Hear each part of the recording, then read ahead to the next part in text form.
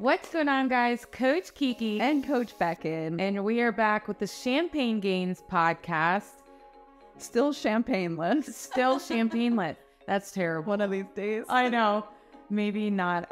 It's 10 and it's not even noon. Yeah, it's not noon, so we can't have champagne. Well, I mean, could, but no champagne yet. Take a special day. Yeah, so we will be bringing that to the party soon. But I guess these first couple episodes, we're just trying to get into the groove of podcasting. So maybe alcohol might not be the best option. Or it would be a better option. We can have fun alcohol-less. Yes. Yeah. Well, we have to get the Gainz sometimes. Yeah. We can't get the Gainz if we're drinking every day of the week. If so, that would be great. That would be amazing. That would make bikini prep. We've talked about that. Oh, so much better if you could drink alcohol. So many times.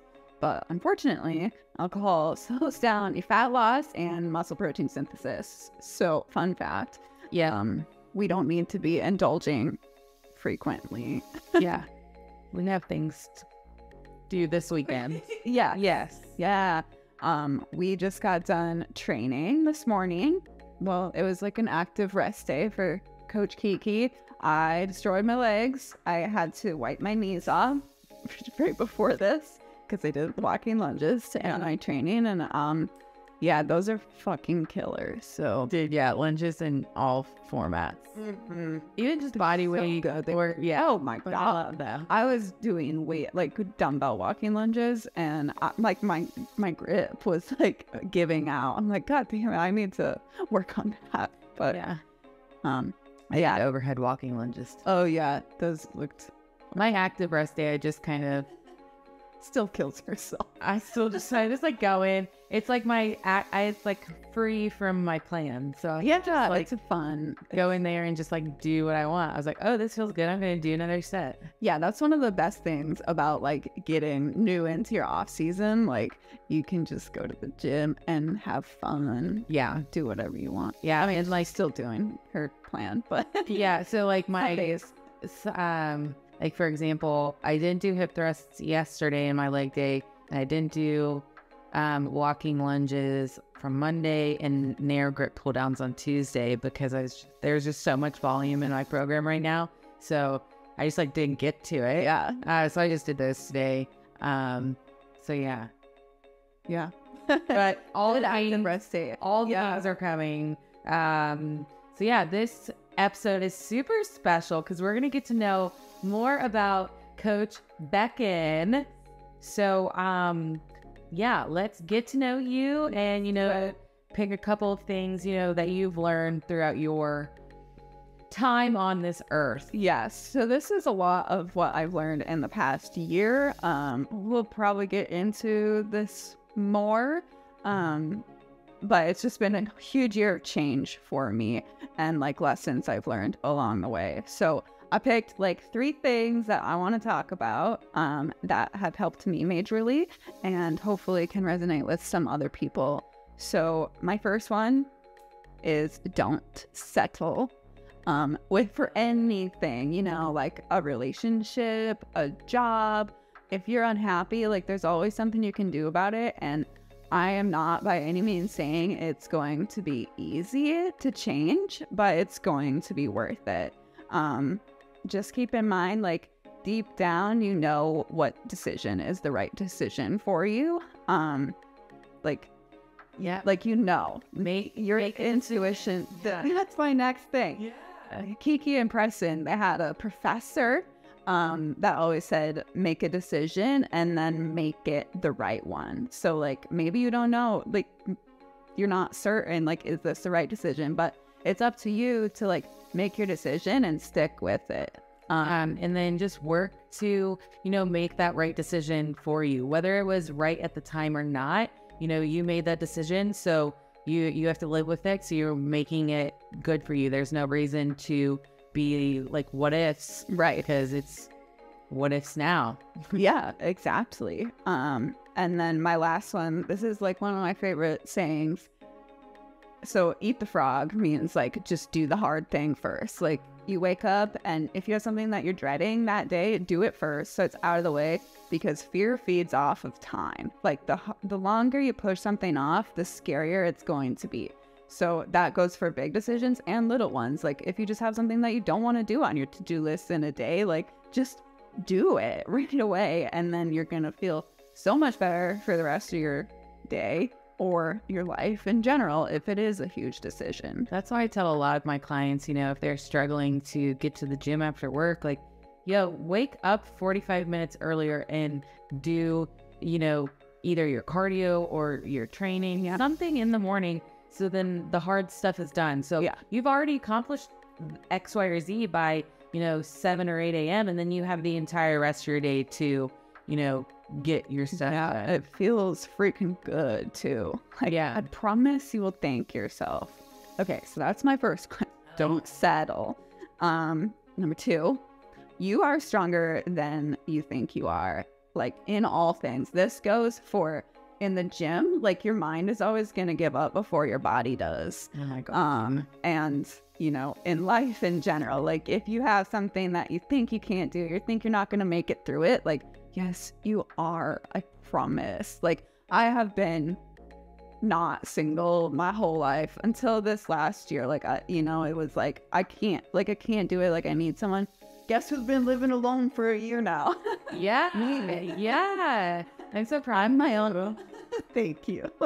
But yeah, I've been through a lot in the last year, and I've been through, like, it's been scary to live alone and live away from my family, but you can surround yourself with other people that are good for you and like know what you need and are there for you through everything. And you're gonna get through it. Like people love you. Obviously you want to have a support system. Yeah. But it's been so special to like to see you like blossom into, you know, who you are. It's you know, from when I knew you, like before some of the shit happened, or you know, you were going through it, just like us being like just coach athlete and you getting on stage, like from just your confidence level in yourself, sure, like you're just so sure of like who you are, and it's really exciting to just kind of like see that, and it's like bringing that out in me too, which is really cool. I love it. Yeah, I'll get like random people that I don't know, like that just like follow me on social media or that I haven't talked to in so many years, and they're like, yo, you have this like no bullshit like flair that I don't know what it is, but like I dig it. I'm like, yeah, I do. So get out of my DMs. Watch out. Beckyn's coming for you. Yes. And I'm the bodyguard. I'll be the bodyguard. My little bulldog ready. Like, I'll ready to cut someone. You know who you are. She literally, it's probably not who you think you are that she's talking to if you're listening. Yeah. We have a list. We have a list. But yeah, Kiki is my protector. There was like a moment, someone was talking to me one time and I looked over at her and she thought like she was like ready to pounce. Like if said person was being mean to me. Yeah. It was so funny. Yeah. She is small but mighty. If you can't see this, or if you're not watching this on YouTube, I'm blessing. They can feel it. Yeah. Feel these muscles, baby. You don't want a fucking roundhouse kick to the face from her. And my third one is, you know, focus on personal development. Like we were just talking about this on the way home from the gym. The worst saying is, that's just how we've always done it. Or that's how I've always been. Like you can change that. If you don't like who you are, like you have to be open to be willing to change and to know you like, to really be self-aware of your like mentality and how you look at things and how you take on life. Like you can change stuff. Like I used to be a super giant pessimist. Like I was pessimistic and that was that. Like but now I'm way more open to things, and I think a lot of it is like people I've surrounded myself with, and then also like just being open to being self-aware and realizing like, oh, maybe that's not the right way to think about something, or maybe like my view on this is like skewed because of past experiences, but you can change your thinking and your mentality. Highly suggest, listening to motivational podcasts or self-help books or anything like, journaling, just doing whatever you need to do to become more self-aware. Yeah, I feel like people are so unself-aware. And it's just like, well, why do you feel like that? And they're like, I don't know. I was like, well, what happened when you did that? Oh, I don't know. Yeah. And I'm like, how, like, for example, just like in terms of like food or digestion, it's like, well, was it this? Oh, I don't know. It's like people just aren't like, they don't process things. I don't know. I think I just like process everything. So when someone's just like, oh, I just did this, I'm like, well, why? Why did you do that? There was no thought or action or reflection on that or literally anything. And I think that's why, I like these, one-on-one coaching, because I like, we like pull it out. Well, we ask questions that they weren't thinking about before. Like having people pay attention to their biofeedback, like within a week of people starting like with me, I get this so much. Like, I can't believe it's just been a week and I haven't really done anything different, but I feel so much better. It's like maybe they were just drinking water for that week. Like there's little things that can make you feel so much better. And this is like obviously from a coaching perspective, and you can put that into your everyday life as well. But as an example, like if you just sit and think about it, like I was listening to the Resistance Training Revolution by Sal DiStefano this morning. He was talking about eating and about like, sit down. You don't do anything else while you're eating and like think about, am I full? Like, do I feel overly full? How did that meal make me feel? Like think about the little things and like it's gonna open your eyes to so much more. Yeah. Not because of everything. Yeah. Don't overanalyze everything. Don't overanalyze things, but like don't underanalyze. Yes, yeah. You don't want to be neurotic. We also don't want to be aloof either. There has to be. Please don't be aloof. I like it. Aloof. I don't know if that's in the right context. No, okay, good. It's fine. I'm not very good with words sometimes, guys.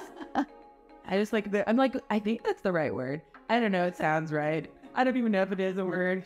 Dude, that just reminded me of a scene in The Office where she's like, don't let your mind run amok. And Michael Scott's like, what does that mean? She's like, don't let your mind run out of control. And he's like, well, why wouldn't you just say that? Amok. Oh my gosh. That's how, amok. And it's the Halloween movie, with the Sanderson sisters. What are the Hocus Pocus? Hocus Pocus. Yeah, isn't the one of the witches like it like runs around like I'm not. I don't know. I could be making shit up. No, you're probably not. I'm not. I don't know like when the last time I saw it was. Need to. I don't know. Halloween spooky coming out. What? No, the next movie I want to see is the Barbie movie. Yeah. So. If you're in Central Ohio, come watch the movie with us. Yes. We have all these cute new Buff Bunny outfits. Yeah, we're gonna be in our Buff Bunny Dreamhouse collection clothes. I already have it ready. We just need to. I have my Barbie socks. We need to get our Barbie like sunglasses. I need pink scrunchies. Yeah. I saw Bomb Pop earrings at Kroger yesterday. Oh. I was like, I might need those for Memorial Day or 4th of July. Yeah, with our face pops. Yeah. Oh, you're done. Earrings. We need to get ready for 4th of July. Yeah. It's not even June, but, almost. Yeah, we'll figure out the July 4th plans for Max Effort that morning. Yes. Well, all right. That's all we got. I hope you enjoyed our little chit chat at the end there. This is how our brains work. Yeah. So Beckyn and I are both Midwest bumpkins. So we always, you like slap your hands on your leg, leave each other's houses. Well, I'm gonna head out. Yeah. Well, I hope you guys learned, a little bit about Beckyn and just kind of some things that you can take away. So if you, like this content, or if you don't like it, go away. But be sure to, leave a 5-star review. Like I said, we're not probably 5-star quality yet, but we'll get there. We are. So rate us 5-star, like and comment down below. Find us on YouTube as well. And then you can find me on Instagram at KeekersLaugh_IFBB Pro. And you can find me at Beckyn_bikini. All right. Cheers. Champaigne. Gainz.